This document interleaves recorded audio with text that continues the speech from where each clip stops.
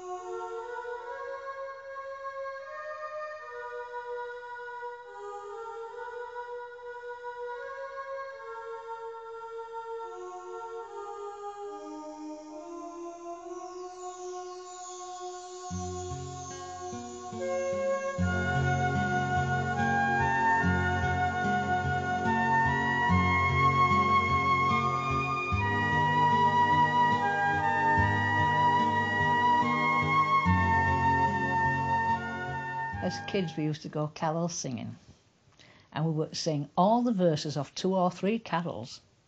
Then we'd knock on the door. I think there's nothing sweeter than children singing traditional carols in a traditional way. And we're now going to listen to the children from Rook's Nest School in Outwood singing my very favourite carol, In the Bleak Midwinter.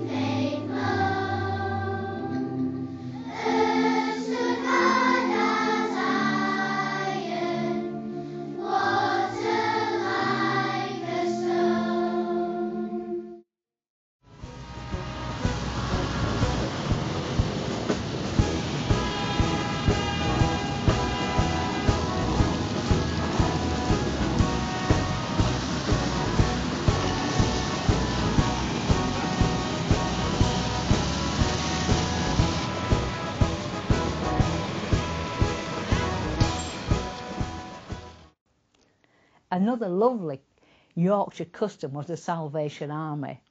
They used to come round and on a Christmas morning and play carols at the bottom of our street, and every door in the street would be open wide to listen to them and to join in. Then they'd come up the street with a collecting box and we'd all just give them something. They also played in the town centre, top of Arms House Lane, that's where Boots is now. And do you know, it didn't seem like Christmas at all till you'd heard the Salvation Army play.